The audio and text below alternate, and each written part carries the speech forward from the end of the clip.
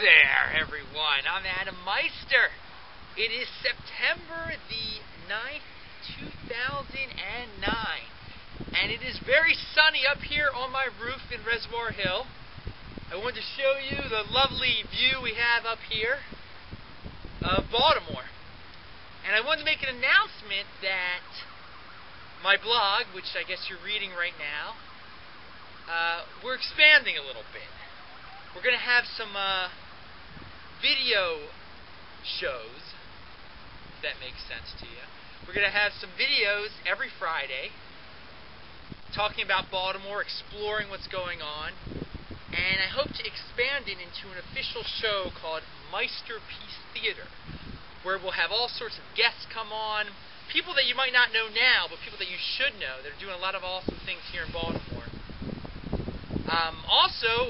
We're expanding the blog. Remember the URL, BaltimoreHourly.com. It's going to be very important soon. BaltimoreHourly.com. So, thanks for your time. I'm going to take you on a little bit of a tour of my alley to show you some of the trash, show you my street a little bit, just show you what's really going on in Baltimore, because I think that's what people come to this blog for. The news media, they like to talk about fluff issues, you know, Sally Thorner leaving the Channel 13, like that's a big thing. Meanwhile, you know, people are selling drugs all over the place. We forget about those important things. So, I'll see you in a second. So, here we are in my alley, and it is, of course, Wednesday. The trash isn't supposed to be picked up until Friday, but people are already have their trash out. It's rotting and stinking. It's really nice. Again, here's some more. And I've written about how we should have the inspectors just come out here and give everybody a warning, say, hey, we're going to come out one Wednesday and go up your alley all over Baltimore City, and they're still going to be able to catch stuff like this. $50 violations all around. I mean, we're talking about, this could be like a $100 violation right here.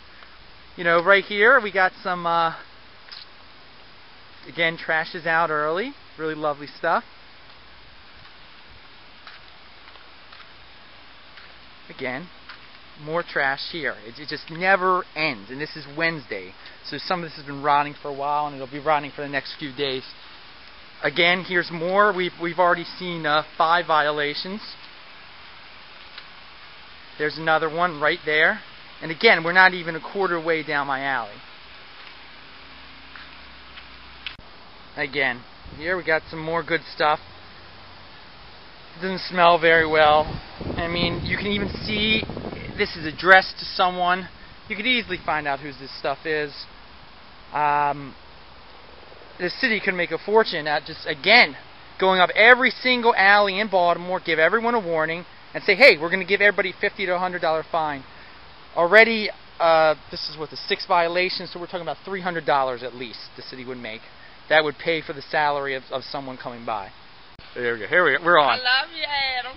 This is our lovely crossing guard here at Linden and Ducatow. I saw you on TV last week. Was it last week or the week before? Who knows? Somewhere you was at on TV. I say Adam is everywhere. Hopefully. That's good. We're going to be on the internet soon. You and I are both. We're going to be on the internet together. Look at us. Hello, everyone. Ah! This is one of my favorites here. We got a whole line of trash. Ooh-wee.